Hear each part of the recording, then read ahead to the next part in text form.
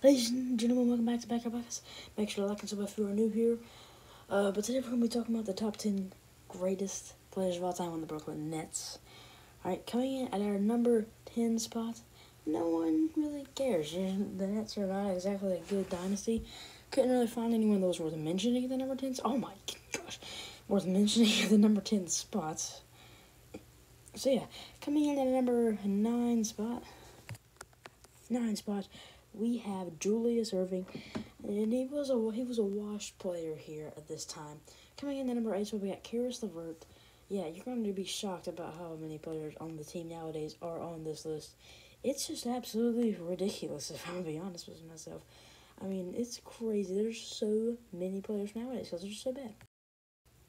Anyways, but yeah, Caris LeVert, he's got a bright future. He can drop dimes, he can score. He was their leader in the bubble, as KD and Kyrie were both hurt. He was their best player by far. Coming in at the number 7 spot, we have Spencer Dinwiddie, skills competition winner. He's this forward that can score. He has guard-like skills, and he's big and he can finish at the rack. Has a pretty decent jumper. He's just a good player overall. He's very skilled, and just like that layup right there. Coming in at number 6 spot, we have Jared Allen. Very good defender. I don't like him anymore because of what he did to PJ Walker tonight.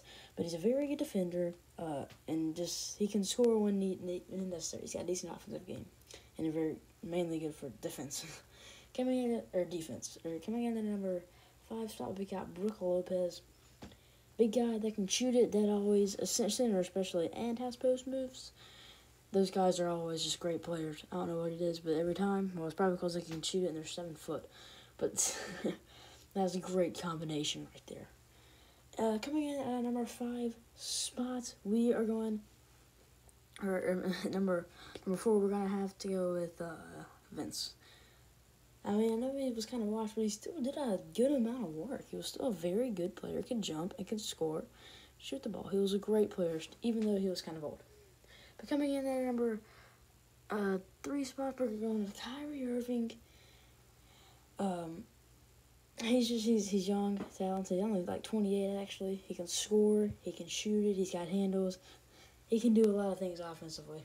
And coming in at number 2 spot, we have Jason Kidd.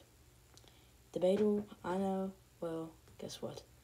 Too bad, my list, not yours.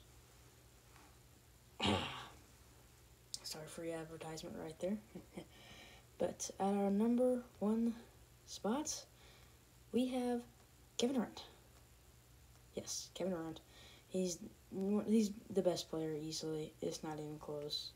Really, he's just tall, can score, and has post moves as well. So make sure to like and sub.